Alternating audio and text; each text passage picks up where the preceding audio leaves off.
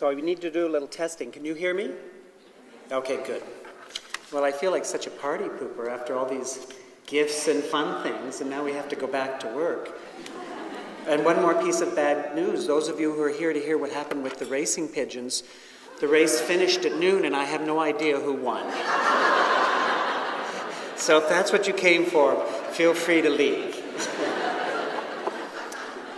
And Tara, I didn't tell you this before, but I'm not going to talk about what I said I would talk about. The title is the same, but the content's different. But there is a slight variation in what I'm going to say from what's in the abstract. But I hope what I have to say is a little bit more directly relevant to you, because I want to report on some research that we're doing on reading acquisition in immersion programs, in contrast to summarizing research that other people have done. And so there is a handout, and there's some variation in what I'm going to say and what's in the handout on one of the slides, and I'll let you know what slide that is, although it probably won't make much difference, because as you flip through the handout, you'll see that there's some of these pages you can't read because the printout wasn't done in handout mode, but in presentation mode, so it's a good activity. Okay? Okay. So the topic of my presentation this afternoon is on learning to read in a second language, and I first of all want to acknowledge people who have supported me, granting agencies, my university, and the Center for Research on Language, Brain, and Mind at McGill, who has also given us some support. And here's a little bit of a roadmap of where I'm going, and this is more of a research-oriented talk. And I have to admit that it's the analyses that I'm going to report on are in progress, and that's why there was a little bit of a kerfuffle with the handouts, because I kept changing it because we were doing the analyses as I was on the way to the plane. So these are hot off the press, but here's what I'd hope to do. I want to review research findings on immersion in general, and a lot of this is stuff you've heard about at this conference and already know about. And then I'll review some research on reading outcomes for specific groups of learners. This also is somewhat old research, but it may be worth repeating because I don't hear people talking about these findings so much anymore, but they are rather important. And then I want to talk about a new study that we've been involved in for over 4 years now on individual differences in learning to read in a second language, and also individual differences in oral language development. And then at the end, I'll give you some of the implications of this research, so that even though I think this is a fairly kind of academic kind of study, I'd like to think at least that there's some fairly important practical implications of these results. And I would also like to start off by saying that it's interesting to me, as I was thinking about this presentation, that this research is part of a larger shift in thinking, I think, about immersion, where people are starting to rethink the role of learners' first language in immersion programs. And the presentation that Roy Lister gave yesterday afternoon was another example of this. Roy talked about a bilingual book project where students' first language and their second language were used in a simple but very, very effective way to promote language development and reading skills. And interestingly, in a somewhat different way, this research that I'm going to describe to you is also going to be making the claim that we should maybe be using the language skills of first language learners in order to identify individual differences, and in particular to help us identify students who might be at risk for reading problems or language development problems, and therefore might be at risk for dropping out of the program. So this is a group of kids we have not spent a lot of time talking about systematically, although we do talk a lot about them pedagogically, and we worry about them a lot. So to start off, these are the results that you probably all know about. These are results that were generated initially in Montreal, I guess, in the early French immersion programs. And these were results that looked at students' reading acquisition with respect to English on the one hand and French on the other hand. So let me put this into context, because what is interesting in this room is that there's lots of different kinds of immersion programs. And the results that I'm going to talk about are results that were collected in programs which were the sort of the classic Canadian immersion program, where the students were English dominant and English monolingual for the most part. The results I'm going to talk about are for students who were in an early total immersion program in French. All of their instruction was in French in kindergarten, grade 1 and grade 2, and there was no English instruction until grade 3. So it's important to keep that in mind, because we're talking about students who speak a majority language at home, and they're in a sense learning another high prestige language, but maybe more importantly, they're learning another language that is typologically quite similar. And at the end we might want to talk about whether the results I'm going to talk about, how generalizable they are to other second languages or language pairs. So in the initial research on immersion, as you probably all know, in general what we did was we gave students in immersion standardized tests of reading competence. They were generally tests of word decoding, vocabulary, and of reading comprehension. And what we found in the case of the students' second language abilities, I'm going to focus on their second language abilities because we know that they have no problems in learning to read in their first language. I mean, this is one thing that's, I think, generally agreed upon.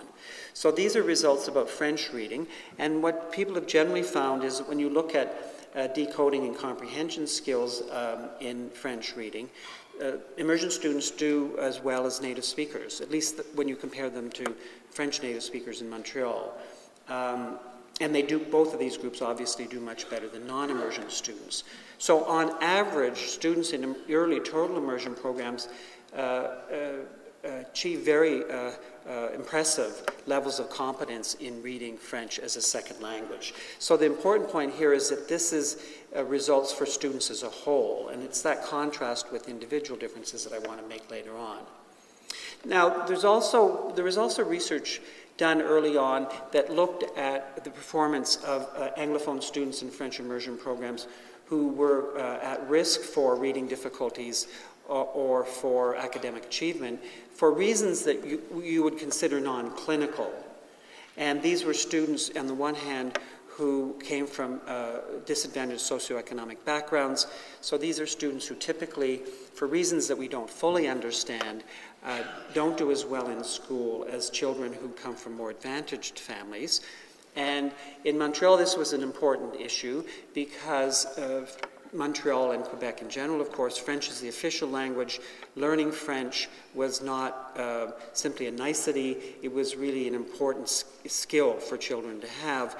And so we couldn't afford to allow our programs to become the purview of only average or above average students. It was important that we assess the effectiveness of these programs for students who might not otherwise do well in school, because there is often a tendency for parents and for educators to think that these kinds of students should not be in an immersion program, with the common sense notion that these children will have trouble in school and they will have even more trouble in a school program where they're learning through the medium of a second language. And so we did quite a bit of research in Quebec, but there are other studies that I could cite from Louisiana, for example, that's relevant to this point, that looked at students who came from socioeconomically disadvantaged backgrounds and tried to assess their performance relative to either other students of similar backgrounds or to norms of some sort.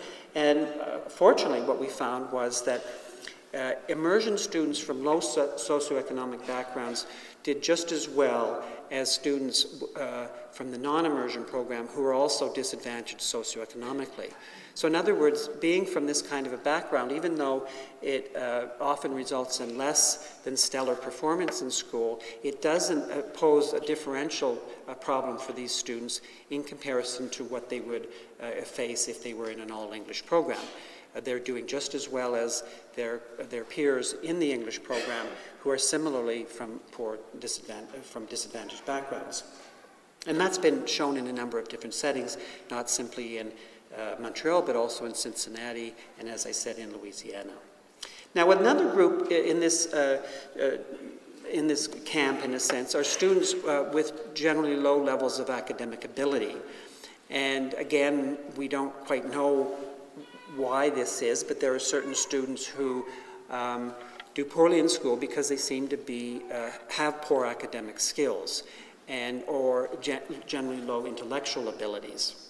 But the way we looked at this was the good old days when you can give kids all sorts of tests and you didn't need permission or consent and you just did it.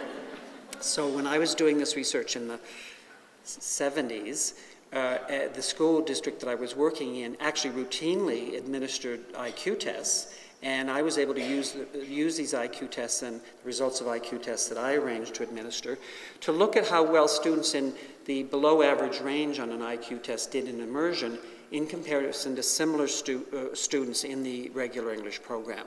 And again, the point here was how well would these students fare when they're studying through the medium of a second language in comparison to being in a native language program. And once again, we found that these students were doing just as well. So that being schooled in a second language, of the immersion type at least, didn't pose an insurmountable challenge for these students. They acquired skills in English, they acquired skills in academic subjects that were better than, they acquired English language skills and academic skills that were just as good as children in an English program, and at the same time their French language skills were much better. So there's this pattern that we found that when you look at these subgroups of kids who you might think would not do well in an immersion program for a variety of reasons, they actually aren't held back further in their English language development or their academic development as a result of immersion. And at the same time, they acquire competence in French. And as I mentioned earlier, their competence in reading in French and their oral competence in French is much better than students who are in a conventional French language program. So, and this is very important in some settings where you want your program to be egalitarian and to be accessible to all students.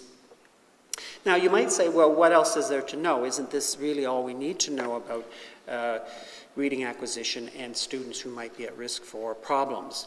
But I think there are some significant gaps in our understanding about reading acquisition. And it's interesting, when I did a review of this research fairly recently, for Canadian Parents for French in Canada, one of the things that occurred to me was that we have very poor understanding of students who might fall in the upper end of the normal distribution, as well as students who might fall at the lower end of the distribution. So we have very little understanding of how fluent native English-speaking students in French immersion programs really are when it comes to reading in French. And one of the things that people often comment on, and I was speaking to Lyle French from Brazil about this, but this is a conversation I've also had with people in Canada, that students who have been in early immersion programs for a long time seldom choose to read in French once they get outside school. And there's a little bit of research that shows that students in grades 5 or 6 of an early total immersion program, while their reading performance is certainly acceptable and within the average range, that if you probe a little bit more deeply, it looks like that there are aspects of more complex reading and fluent reading that they don't handle so well. So building meaning in complex text, relating what they're reading to what the background knowledge they have. It's not clear what their difficulties are, but it seems to be related to the processing of complex text. So I think that there's really much more, a lot of room for research at that for students who we actually might think should be fluent readers, and all students should be fluent readers, because to be a non-fluent reader means that you're probably not going to want to read. But the other group that I'm really going to focus on are students who might struggle in learning to read, and students who might actually have a reading impairment. And there's, as you probably all know, those of you who work in immersion programs, one of the challenges in identifying children who are either at risk for reading impairment or actually have a reading impairment is how do you tease apart that it's really an impairment versus that they simply haven't got the language skills yet. So there's a confound here between these two factors, which makes it difficult to really identify them. And so often there's a kind of wait and see attitude. And we wait and wait, and then when we're finally convinced that they really have a reading problem, many of these children would have left the program by then, but they also have developed a real reading problem, which becomes quite entrenched and quite impervious to remediation. So there's an issue of identification. There's also an issue of identifying these children so that we can provide them with additional support. And you'll see in the long run, as I talk through this, there's also a question of what is the role of the first language in all of this. And I think there is a significant role, particularly at the assessment end, but possibly even at the intervention end. So what I want to do with you in the time that I have is describe a study we did, which we're calling the Individual Differences Study. And this is actually the dissertation of a graduate student of mine, Carolyn Erdos, who is busy writing up her results. And this has been a collaborative effort with myself, a colleague from education, Robert Savage. Roy Lister's been involved in this, and now a postdoctoral student, Corinne Hay. And for those of you who have ever done longitudinal research, I haven't done longitudinal research of this sort. It's a real challenge, I have to say. But there are a number of questions that motivated our research, and I want to review these with you before I give you the results, because I think that while some of you may struggle with the results that I present, I think that all of us can relate to these questions, because the questions are fundamentally very practical questions. So one of the questions is a risk for reading difficulty different from risk for language learning difficulty? And the reason why I'm putting this question at the very beginning is that if you read through the research literature on children who are at risk in either in immersion programs, or if you look at research on reading acquisition in English language learners, say in the US or Canada, what is striking is, first of all, how little research there is on these children, but secondly, they tend to identify these children as learning disabled. And the classification of learning disability is based often on district or local tests of a rather general sort, and these children tend to fall below one standard deviation with respect to the district norms. And then people do the research, or they do whatever they're going to do, but there's very, very little precision as to what these children's difficulties really are. And so I've put this graphic up to try and explain what the dilemma is that we're first of all talking about children, assuming that there's a kind of normal distribution in performance in school. It could be with respect to academic achievement, it could be with respect to oral language development, it could be with respect to reading acquisition. You expect some children to excel, you expect some children to be at the lower end, but a lot of the kids are going to be in the middle. So we're concerned with these children who are at the lower end. And this is a rather small space, but it's crowded. It's a very crowded space in the sense that there are lots of different kinds of kids in this lower end. There are not a lot of them, but it's a confused group in the sense that within this group you have children who have what would be considered a true clinical disability. And this might be a language impairment, or it might be a reading impairment. These children often are eligible for specialized services within a school or a school district, and they get specialized services from specially trained people. But also within this group at the low end, there are children who aren't language impaired or reading impaired. They're just slow readers or slow language learners. It may be something related to their own learning style, it might be related to their educational experience, but it's not indicative of some kind of endogenous learning difficulty or disability that they have. But they would be in the bottom of this distribution because their scores are low, but not because of an inherent impairment that they have, but for other reasons.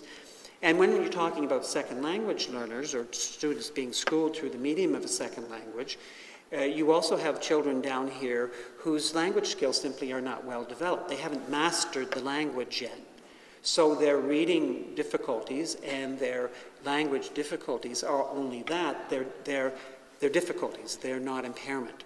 So in providing appropriate support for these students, it's probably very, very important that we distinguish between these different groups of learners. Excuse me.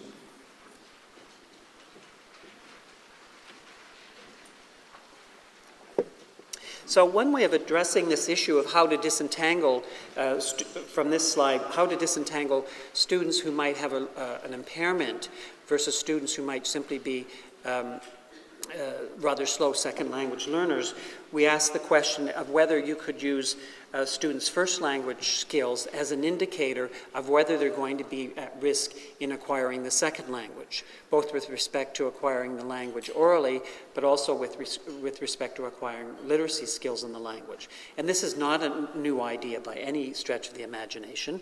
There's a lot of research that's looked at transfer or cross-linguistic relationships between first and second language skills.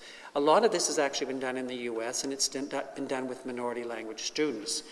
And there's considerable evidence that there's transfer of certain kinds of skills from the first language to the second language.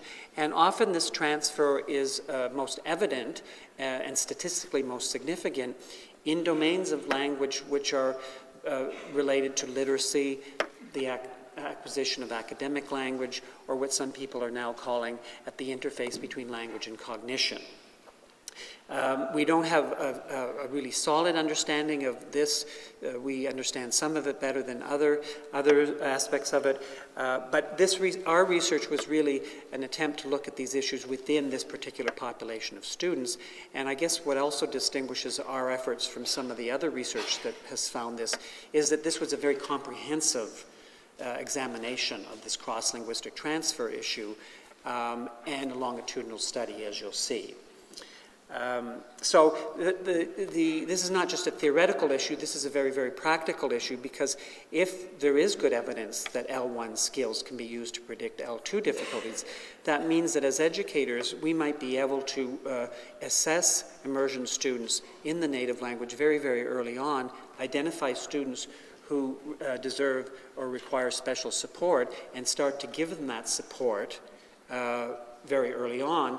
And it's estimated that a lot of the reading problems that kids have later on could have been avoided if we had actually provided them with additional support early on, rather than taking a wait-and-see attitude. So a related issue is how early in schooling can L1 indices be used to predict L2 reading?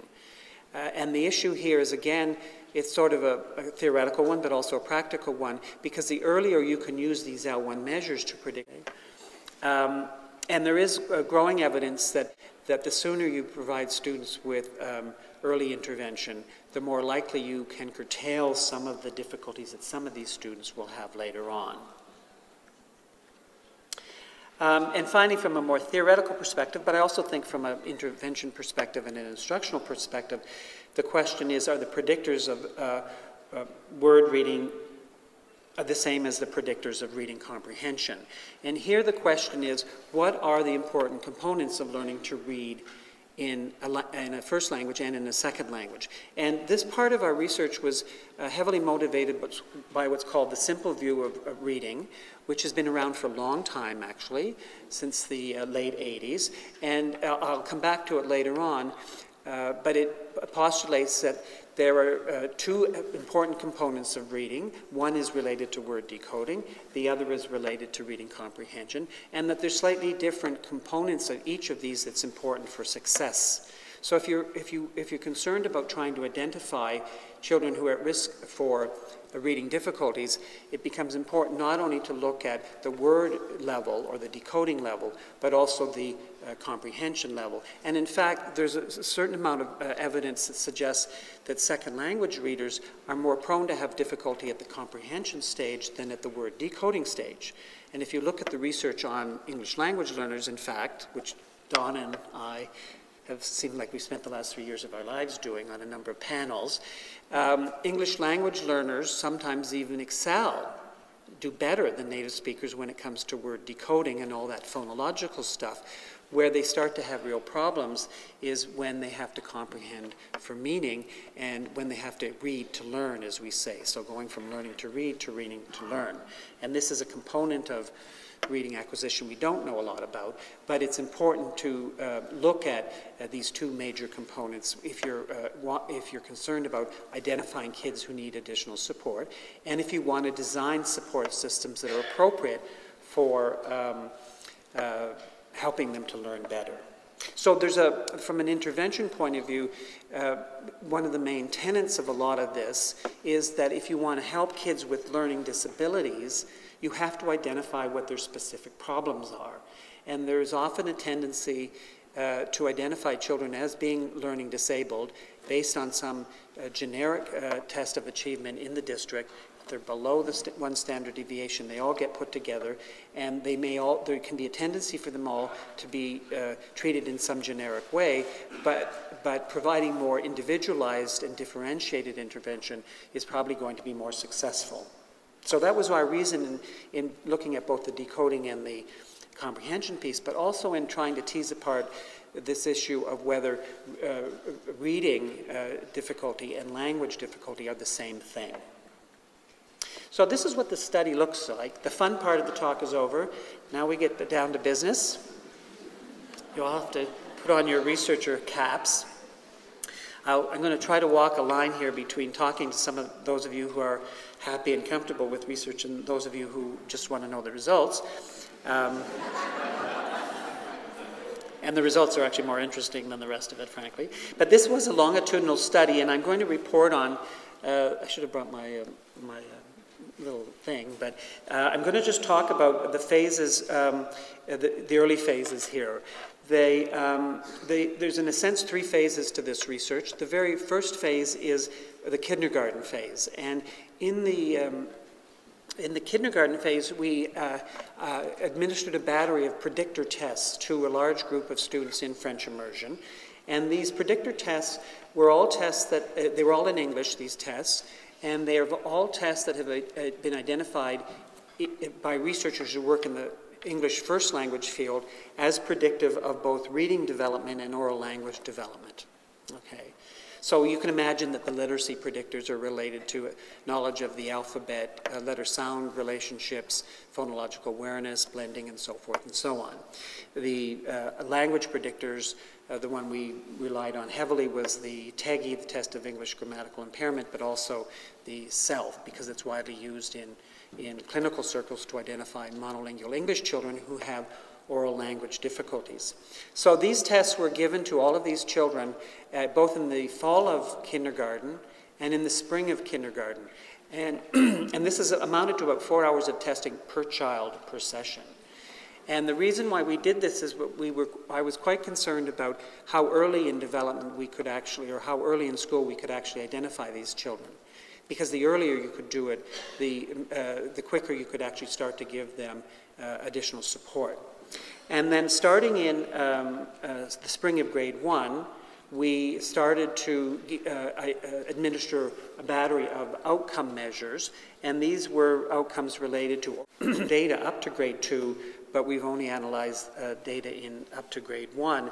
This third phase of the study is really the phase where we want to focus on reading comprehension. We have some reading comprehension data at the end of grade 1, but it's not very robust because even at the end of grade 1, students in immersion, their comprehension skills are still fairly rudimentary.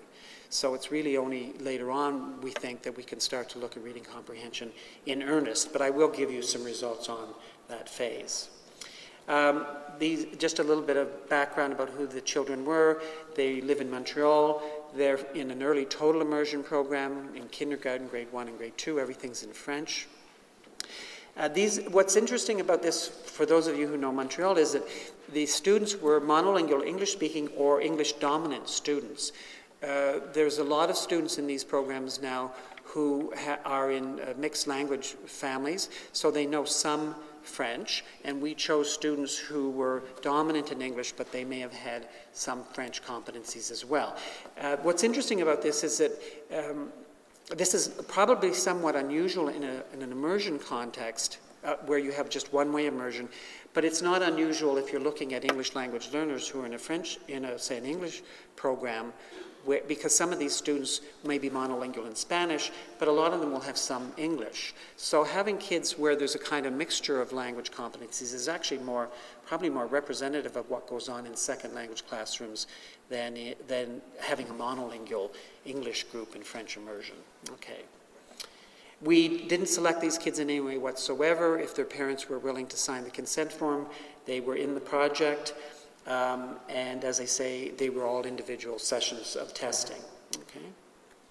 Here's the test for those of you who are really into this. I don't know whether this is coming out on the handout, but it was a very, very broad tests. These are the kindergarten predictor measures.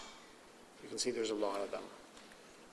So what I'm going to do is describe these results in two phases. I'm going to start by talking about what the kindergarten results actually look like, and then I'll describe what the predictions actually look like. So here we're talking about the analysis of the results on the predictor measures. Again, these are measures that have been found to predict oral language development and reading development in monolingual English-speaking children who are in an English program. First of all, this slide simply shows that there's actually a fair bit of stability in the performance of these students from the spring testing, from the fall testing to the spring testing. This actually surprised me quite a bit because having worked with kindergarten children before, their behavior can be notoriously unreliable over the course of kindergarten. Certainly when you try to talk to them. And they're certainly in their social behavior changes quite radically over the course of the kindergarten year. But you can see by this linear trend, the results are actually flipped in a funny way. That as their scores go up in the fall testing, they also were higher in the spring testing. So what this means was that the fall testing results could be a pretty good entry point for trying to identify children who might be at risk for difficulty, or you could wait till kindergarten. There's a tendency to wait till kindergarten, but these results suggest that you might be able to use the fall kindergarten results at intake to start to differentiate these children and provide individualized instructional programs. Now, the other thing that was also very interesting, and not very surprising, I suppose, but these are the results of principal components factor analysis. The left-hand table is the results of the fall analysis, and the right-hand table is the results of the spring analysis. And the only thing you really need to know about this is that when you do what a factor analysis does, for those of you who are not familiar with them, it tells you for a group of children who take a lot of tests, how their performance on these tests cluster. And it's looking at the intercorrelations in their scores on different tests, with the assumption that if scores are highly intercorrelated, there's a good chance that whatever those tests say they're measuring, they may be measuring the same kind of thing. So whatever kids have that's good for this test is also good for that test. So by looking at the test, you can say, well, what are these tests assessing? So what we found was that there was a group of tests that cluster together, and these are all tests that look at language and to some extent IQ. And there is another group of tests that are highly loaded on skills related to literacy. Now, this is not surprising because we chose these tests to do this, but people have rarely actually looked at these tests in these ways. When people do this kind of research, they're interested in reading impairment or language impairment, and they don't often put the two things together. So these results would suggest that, in fact, there is a difference between kids who are at risk for reading impairment and kids who are at risk for language impairment. And then we'll see later on in the predictions if that's actually true. So the idea is that if you're going to plan remediation or intervention in a school, you should really be thinking about differentiated remediation because there may be different risk profiles. So these are the results. It's just saying in words what I've already said with respect to the individual slides. There's quite a bit of stability from fall to spring. The fall kindergarten reading predictors in English could be useful to identify students who need additional support in reading. And there is some evidence that there's different risk profiles. So what actually comes out of the predictions? So here I'm going to focus on the relationship between the predictor measures in kindergarten and the outcome measures in grade 1. And as I said before, the grade 1 results are pretty good for looking at word decoding, and they're okay for looking at reading comprehension, but we're not as confident about the reading comprehension results as we would like to be, and that's simply because at this stage in development, these students' reading comprehension skills are fairly basic. So graphically, that's what we're looking at. So as I said, we're interested in a kind of a simple model of reading acquisition, which is called the simple view of reading. And it's actually represented as a formula that says reading comprehension is the product of listening comprehension plus decoding. And I think this is, in and of itself, is an important point to make from a strictly educational point of view at this point in history, because there's been so much emphasis on word decoding and phonological awareness and phonological processing that there's a tendency to focus on this as if this is all that is involved in learning to read. And in the monolingual reading acquisition literature, people don't believe that. They believe that decoding is the way into reading, but it's not the way out. And it follows that having problems with decoding skills can create problems with reading comprehension because you spend all of your time decoding, you don't have any cognitive space left over to read and comprehend at a sentence or a paragraph level, so it's difficult for you to abstract meaning from complex text. But it's also the converse is true, that you can have students who decode well and they can read a passage, but they can't understand it. And, you know, this is well documented, but we've had a tendency to forget that in this era of emphasis on word decoding. So, here's the results for prediction from fall to the end of grade 1 for word decoding and comprehension. And I've just summarized these in words. And what you see here is that the single most important predictor of word decoding in grade 1, this is in French. Remember, we're looking at reading measures in French, but predictor measures in English. So if you're looking at word decoding at the end of grade 1 in French, the single most important predictor was English letter name knowledge. So kids who know the names of the letters of the alphabet are significantly better word decoders than kids who don't know the names of the letters of the alphabet. And that actually accounts for 24% of the variance within the grade 1 reading scores. Now, that may not sound like a lot, but it's actually a fairly substantial amount of variance that you're accounting for, given that you're talking about almost 2 full school years, because you're going from fall of kindergarten to spring of grade 1, and you're talking about a predictor measure that's in English and an outcome measure that's in French. But it's also the case that the prediction is enhanced if you look at how much French the students already know. So the students' French receptive vocabulary is also a significant predictor. But interestingly, it wasn't as significant as the letter name knowledge. So vocabulary in French was not, even though they're reading French words, that was not as important in their reading as was their knowledge of letter names in English. In contrast, if you look at the comprehension measures, it's a more complex picture.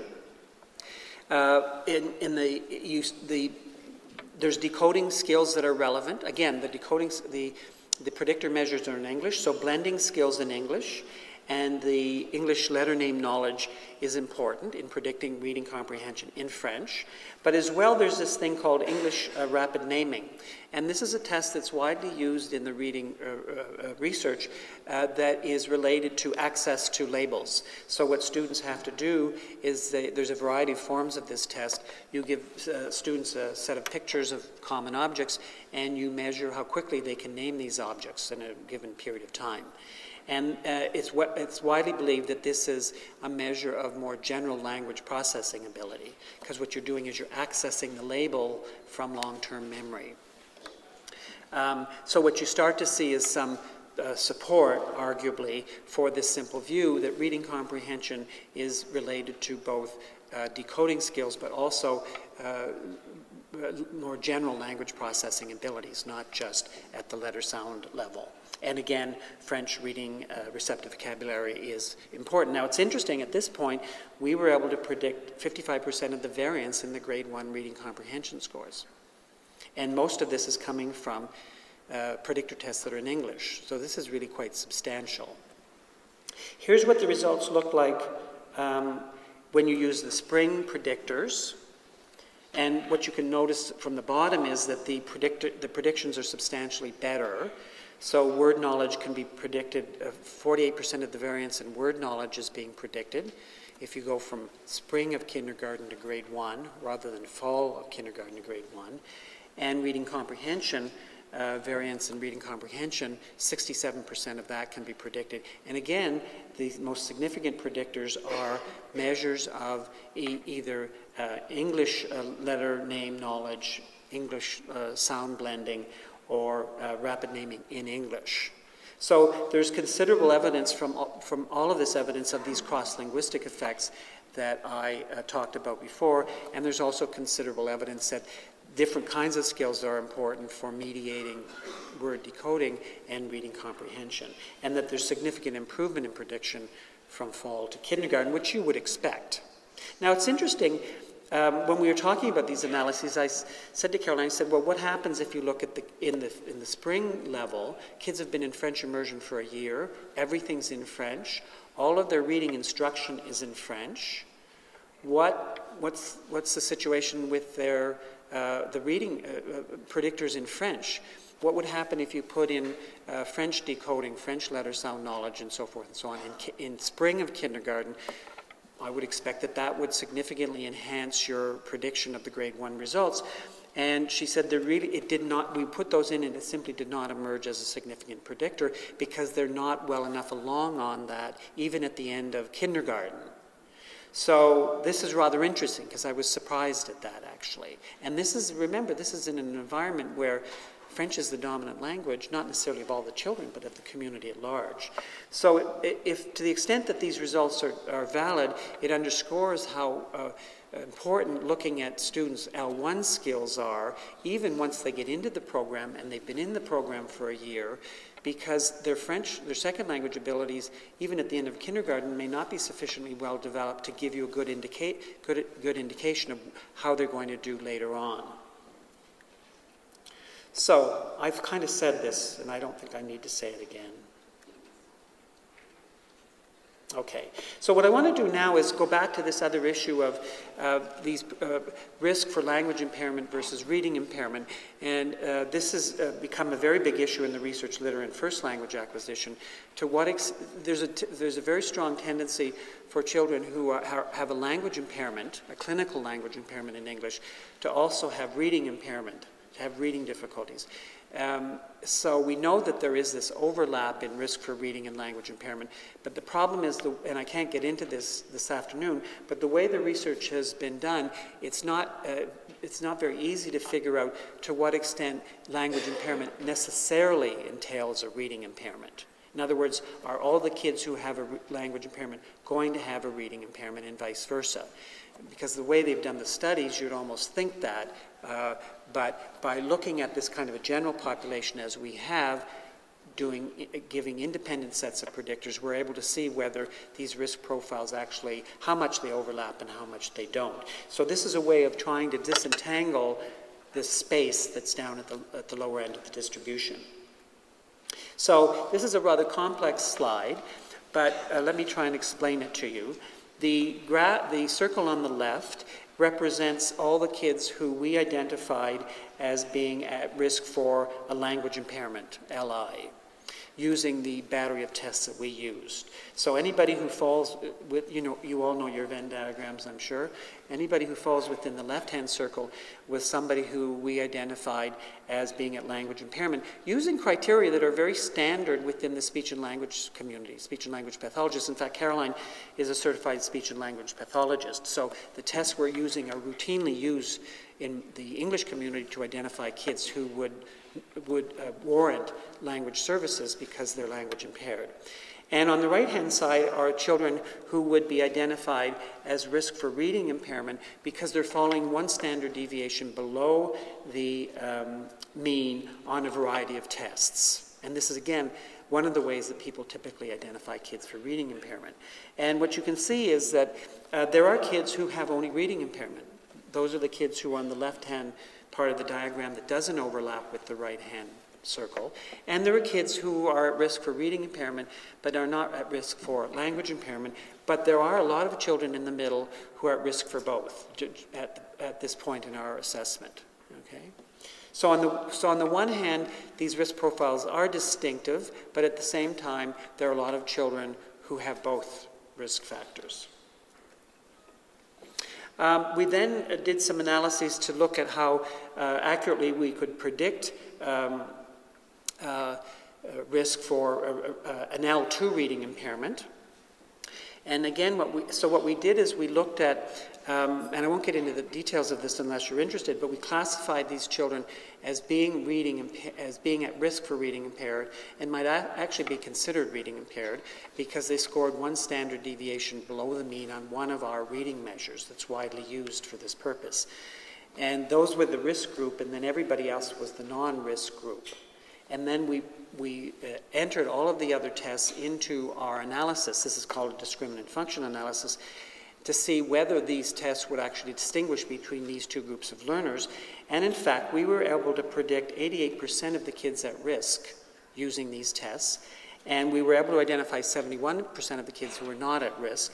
And the most significant predictors using the fall tests were, again, these small unit skills, blending, and interestingly, RAS. This is this rapid access to names.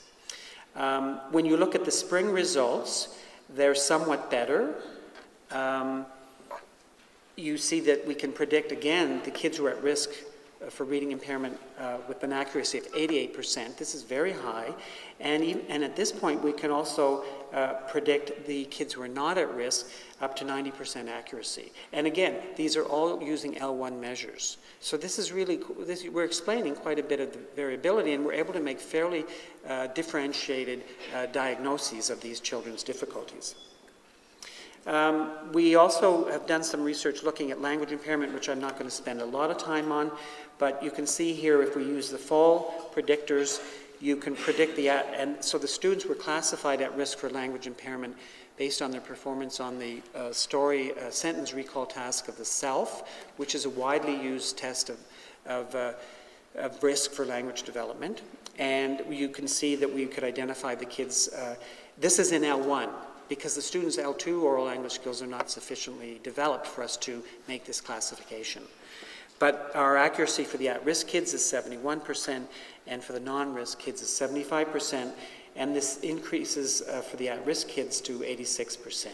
And the only other thing to note here is that the best single predictors here are language measures, which is this, the measure we used to diagnose them at risk was the concepts and following directions subtest of the self, and the best predictor of that was the recall of sentences subtest, which is very, very much in line with what you find if you're working only in an L1 context. Okay, summary. I've given you a lot of data, some of which you may have understood, some of which you may not have.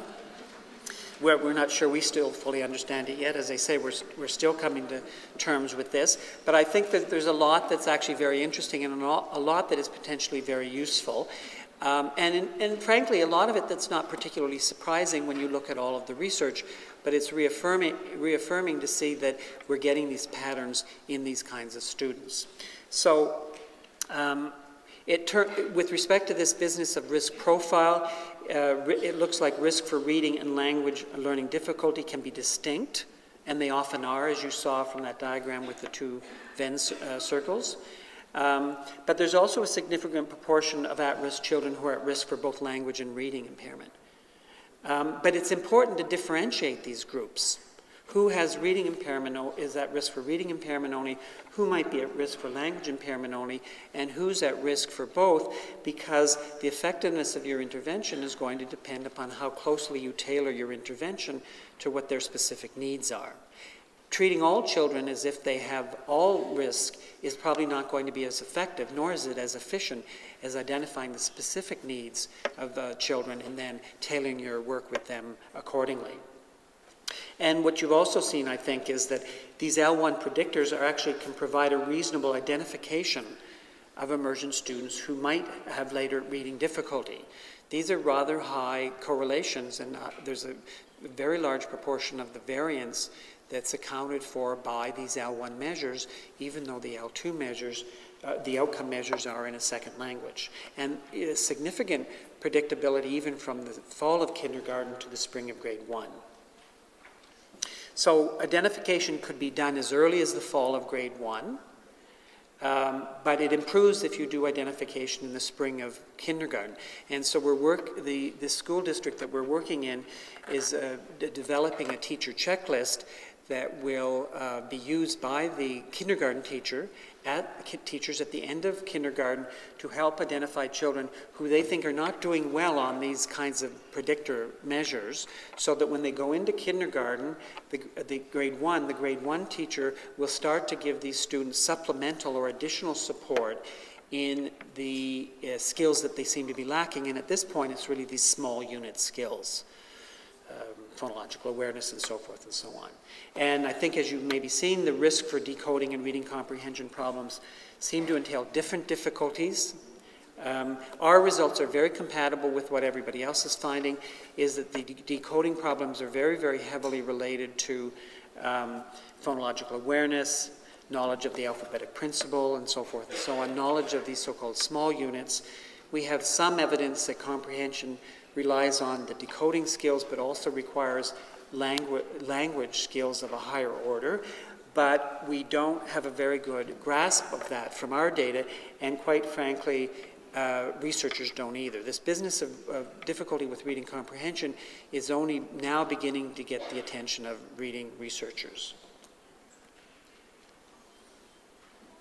And in general, what we found is that the predictors of reading and language difficulty in immersion students are the same as those for students in an L1 program, and there's evidence for this simple view. We're also finding that that our rates of at risk are similar to what other people have reported, and using quite different methods. So in other words, being in an immersion program itself is not a risk factor, which, you know, if you work in some school districts, the skeptics always think that, well, kids who have reading problems, they have reading problems because they're in immersion, or they have language problems because they're in immersion. There's this, along with other evidence, doesn't support that contention. I would also conjecture that, based on the similarities between what we're finding and what L1 researchers are finding, it's likely that the interventions that you would want to give to immersion students for reading, at least, I'm not sure about language impairment, are likely to be the same as those that you would provide for L1 students, and with other language supplements, because they're obviously not native speakers. In other words, we don't have to reinvent the wheel when it comes to providing additional support for students in immersion. A lot of what we do, we have to modify it to be suitable for students who are learning through a second language, but the basic techniques and the basic focus of attention is probably largely going to be the same. There may be other things we have to add in to the support system, because these are second language learners, not native speakers, but the basic approach is probably going to be very similar. Now, one thing I want to say here is that we know, in the case of kids who have word decoding problems, that it's highly effective to provide these children with fairly direct and explicit instruction in phonological processing skills, letter, sound relationships, and so forth and so on. And that actually does improve their decoding skills a great deal. But what I think is important about this comprehension, these comprehension results, is that they're saying that being a good decoder is not going to be good enough to comprehend well, and it's probably not going to be enough to comprehend written text in your second language for meaning of a fairly advanced cognitive nature when you get into grades 3, 4, and 5. So it's not enough to simply support these kids in decoding. We have to be supporting them in their general language development in the early grades, so that when they get to the higher grades, they have those kinds of language skills that they need to comprehend text. Do you see what I'm saying? Because otherwise there's a tendency for people to think of this simple view as saying decoding first, reading comprehension next. Phonological processing skills, and then general language skills. But it won't work, I don't think. What you have to be doing, it's a foreground kind of background thing. In the early grades, the foreground is small units, decoding skills, but in the background, we have to be building these students more general and more sophisticated language skills, so that when they get to grades 3 and 4, they can draw on their knowledge of French grammar or English grammar to deconstruct meaning from these passages. Otherwise, there's a tendency to see it as a very linear progression. So I want to go back to this general issue of links between L1 and L2, and this is yet, I think, another piece of evidence that suggests that, contrary to the way that we have tended to treat the two languages in immersion programs, the wisest thing may not be to keep them entirely separate. And that in this particular case, what we're seeing is this evidence for these cross-linguistic effects, I think, has significant implications for assessment and identification of children who might be at risk for certainly reading problems and possibly also language learning problems. So that I think it's really behooves us to look at how we might use the L1 skills or even L1 intervention of immersion students strategically in order to identify their strengths and their weaknesses so that we can develop differentiated instruction for them that is effective. I'm not saying that the intervention should necessarily be in the first language. It can be in the second language, but in the preliminary stages, using the first language may give us some insights about how those second language programs should be structured. So thank you.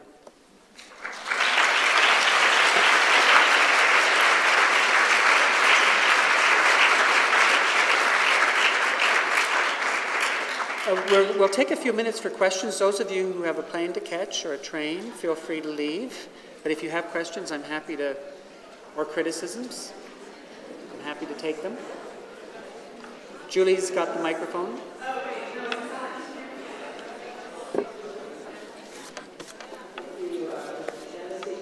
Really fascinating first grade teacher here in Genesee. And I just wondering, could you say a little bit about how you tested the students in kindergarten for the French receptive vocabulary? Sorry, I'm having trouble. How did you test the students in their French receptive vocabulary? What did that look like? In the French receptive vocabulary is a French version of the Peabody Picture Vocabulary Test. So there is a version of that test that has been developed in and standardized in Canada in French. So it's really, you show pictures, 4 pictures, you give a word in French and they choose the appropriate word. Thank you, Dr. Genesee. I was also wondering if this idea of keeping languages separate, and maybe not necessarily having to keep them separate, would also apply to languages in non-cognate programs? Well, that's a good question. So the question was, and with respect to this research, would we expect the same kinds of results if it's English and Chinese? Is that what you're asking? Yes. Well, my guess is that the same general trends and patterns would emerge, even if you've got non-typologically similar languages, but that the degree of correlation is probably not going to be as great. So if you're looking at correlations between, say, English and Chinese versus English and Spanish or English and French, my guess is that there are many processes involved in reading acquisition that are common to these 2 languages, but there's also some important differences. Whereas when you look at English and French, the similarities in some ways are probably much greater than the differences. I'm wondering what intervention in which language would you recommend for a kindergarten child that doesn't know letter names at all, either in French or in English? Well, I mean, there's actually room for a lot of good intervention research, but my bias would be if you've got a student who you think is going to have trouble with word decoding, and it doesn't seem that they know the letters or the sounds of the alphabet, and if it's in a total immersion program, I would do it in the second language. If you're in a 50-50 kind of program, you might want to do it in both, but you might not want to do it in both at the same time because there could be confusion. Okay, last question. You may have just answered the question I asked. When you're talking about interventions in L1, are you talking about interventions in instructional time in the classroom? That may be 100% French immersion. Or are you talking about interventions in L1 when there is a withdrawal? Well, what I'm saying at L1 interventions, I mean L1 interventions in English that happen in an English program. But if you're talking about a Spanish immersion program, the interventions, as I was just saying, I think should be in the language of instruction. So even though the student's native language, it might be English, as it would be in North America, but if the immersion language is Spanish or French, and it's a total immersion program, do it in Spanish or French. There's likely to be a lot of transfer back and forth, and there's going to be a little bit of confusion, but it also speaks to this more general issue of judiciously using both languages to teach the students. So if there's letters of the alphabet that have very, very different names in the two languages, just teach those. We've had a tendency to kind of rigorously keep them totally separate, but probably in the kids' minds, they're making connections and we're not actually intervening to help them get the right connections.